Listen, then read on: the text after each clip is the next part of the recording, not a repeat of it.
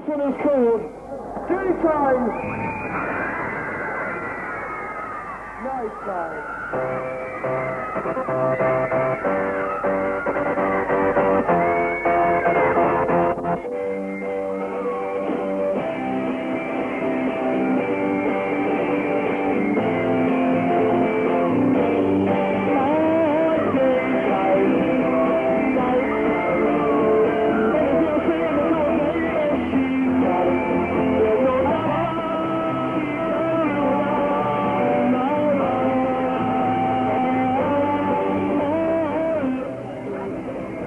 But all of them, most of them innocently, are already familiar with a world their parents know nothing about, a world with its own jargon, its own morality, where the social pattern their parents thought entirely natural has been turned on its head, and the girls have become the hunters, the boys the hunted.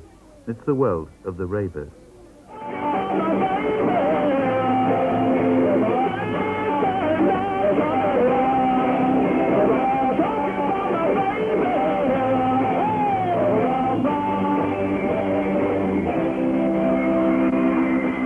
The Ravers usually invade the dressing room in the interval between sets, begging for autographs or anything else they can get their hands on.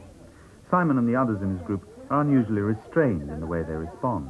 Not many other groups behave as well. But some of them, called by the others groupies, want more than Simon's autograph. They want Simon. It's lovely. What do you think is lovely? And what happened?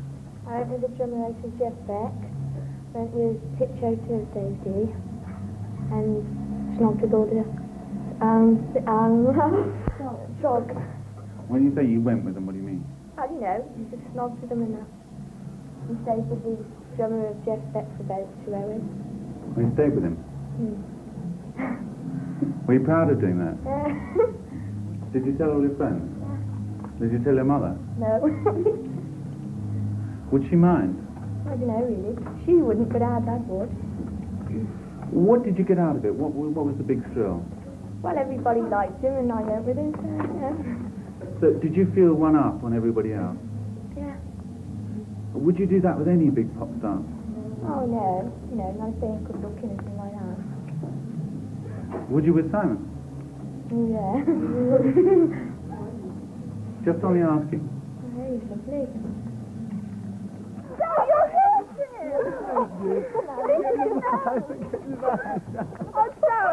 Let him get in the van. On the other side. Let him get in. Back on me. Jeez. On the other side, man. Oh, you want to put it all, do you? Yeah? What's that then? Are you? Oh, no, I'm not supposed to know. Are you? No, you don't I want don't to. care. What? I don't care. Oh, right. Yes.